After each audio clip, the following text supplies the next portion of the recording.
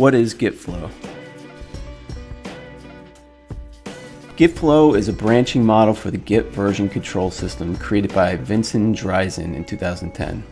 The GitFlow branching model is at the heart of the SDLC used by LifeOps. One of the key benefits of using GitFlow is that it makes parallel development manageable by isolating new development from finished work. The GitFlow process makes use of permanent branches, temporary branches, and tags to achieve its goals. Let's start with discussing the permanent branches used in GitFlow. As the name implies, these branches will exist at all points in the software lifecycle. In the GitFlow model, there are two permanent branches in the repository, the master branch and the develop branch. The master branch is a permanent branch where source code reflects the production-ready state of your software. In other words, this branch should have the source code of your latest release in it. The develop branch is a permanent branch where source code reflects the latest completed development features intended for the next release. Some might call this the integration branch because it is the destination for all newly completed features. There are three types of temporary or supporting branches used in the GitFlow process: feature branches, release or staging branches, and hotfix branches. A feature branch should be created for each new feature or non-emergency bug fix and should be started from the develop branch. While the new feature is under development, all changes will be committed to that feature branch. Once the feature is completed, the feature branch should be merged back into develop and the branch deleted.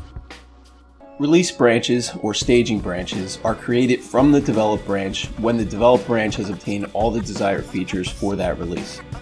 This provides a staging area for that release that can be used for minor bug fixes or other small preparations needed before creating the final release. Using a temporary branch for this frees up the develop branch to continue taking new features while the release is being tightened up. Once the release is complete, the changes made in that branch should be merged into both the develop and master branches. Finally, hotfix branches are created when a bug is found in the production code.